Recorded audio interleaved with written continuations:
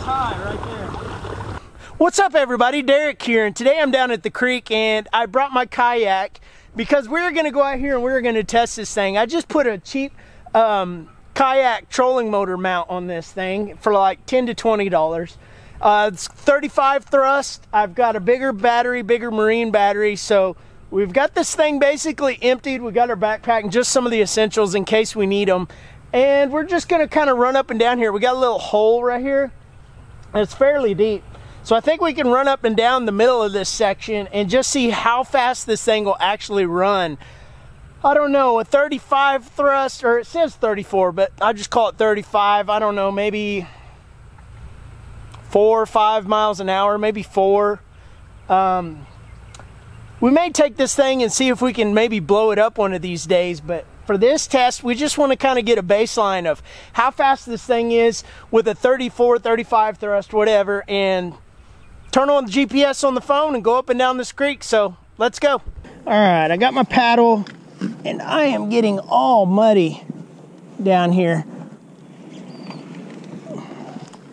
I mean, it's a muddy mess today. Oh, I don't know if I can get some of this mud off of here, but definitely gonna try a little bit. Man, it is caked with mud down here. So let's get on out here. I didn't bring a seat either, so I'm not gonna worry about the seat.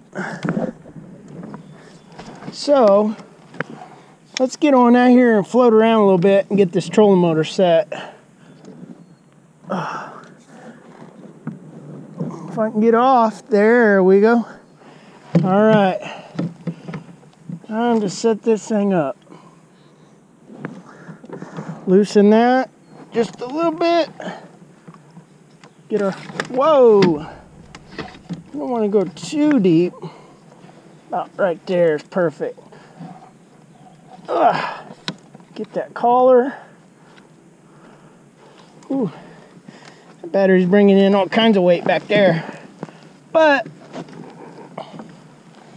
our goal is to see how fast we can get going here. All right, I got my phone pulled up, so if you can see that. All right, let's put this thing on high. Get out here in the main channel and see what this thing can do.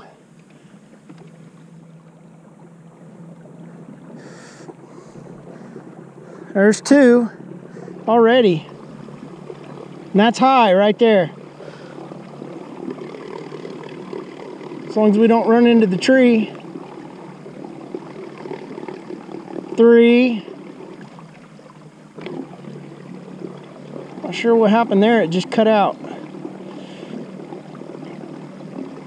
Come on, 4? 4 maybe? Come on. Nope, looks like 3. Okay. Let's turn this thing around. Man, the creek looks awesome today. We're gonna make one more run down this.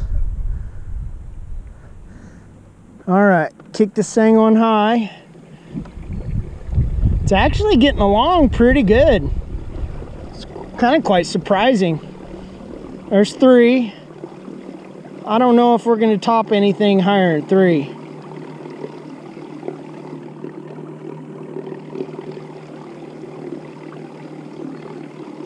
Three.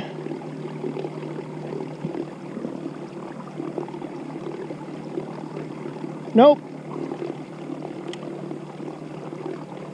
3 miles an hour looks to be it. All right. Well, it was a good try. Give it the old try.